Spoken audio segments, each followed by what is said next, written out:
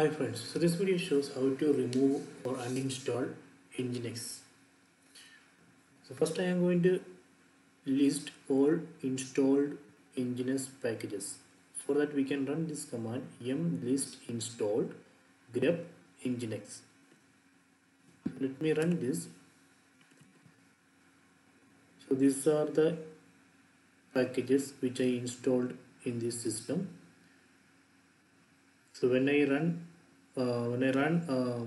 install nginx, these packages got installed, so I need to remove all these. So for that we can run this command remove